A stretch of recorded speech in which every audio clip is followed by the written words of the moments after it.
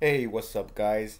So, the Bank of England has officially announced that the new polymer £50 note. This will be coming on the 23rd of June 2021 into circulation, and it features the mathematician Alan Turing. Turing? There we go. I've been listening to it all morning. I should know by now his name. But yeah, it's a lovely, lovely looking note. Here we go.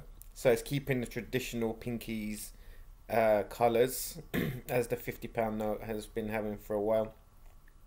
Got the Queen looking way too young here, as always. This is the official page from the Bank of England, so I will leave a link down to it so you guys can have a look, have a closer look, a quicker look, longer look at all the security features. So you can see here we've got both sides of the £50 note. We've got the Queen side here, the front, and then on the back we have Alan Turing, which is I like the way they've actually included mathematical equations. There we go. That's long words for me. But yeah, very, very nice indeed. We're going to have a look at the security details and things like that. So here in this part of the web page, you can actually have a 3D look at the note itself, and it will pop up with different features of the note. So here we can see it's got the hologram. So when you move it around, it will move from 50 to pounds, which is pretty neat. Then again, there's some more information, and it will, each time you turn it a little bit more, you get a little bit more. There's the ultraviolet number. We will be, once I get them in hand, we will look at everything close up, and all that type of stuff. I will go to the Bank of England and pick some up. Hopefully I'm off on that day. But yeah, we'll have a look underneath the ultraviolet light for that. And then as we turn it around, it gives you more information. So there's the size. So it's 146 millimeters, which is 14.6 centimeters, by 77 millimeters, which is 7.7 centimeters. And let's see what else is going to pop up. So we got the red floral patch. So it's just right here. That's another one of the informations. Then we've got our information about our portrait character, so a historical character.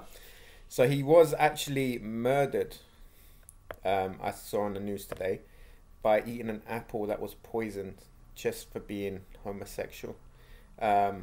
Evil times that he lived in then.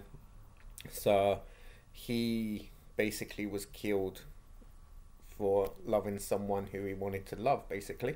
This bit here is explaining the artwork itself, so that's pretty cool. Nice, get in depth with that. There's a quote there from him, and obviously the signatures. The copyright symbol is even on the, what's that, unique numbering, so your code is on there. And then we go back to seeing this side, and then it's just more information. These go more in depth down here. So you've got the security features. It shows you again the hologram, explains again everything there. Same with the see-through windows. Other security features, so obviously the Queen's basically watermarking the clear window there, the silver foil patch with the crown, the red foil patch there, like the floral one. Have a feel of the paper, polymer, because it's going to be like the way the texture is. So this is all information how to make sure you know you've got the real deal.